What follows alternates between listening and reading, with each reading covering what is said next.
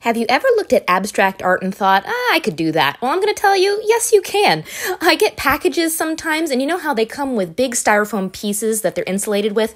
Well, I don't throw those away. I actually keep them, and then I paint them a base color, water down some of my old paints, and just splatter it on. Honestly, it's super easy. You can do any color scheme you want, and then it just makes a nice pop of color in whatever room you're trying to decorate. I save a lot of styrofoam over the years, and just our house is decorated with it a lot.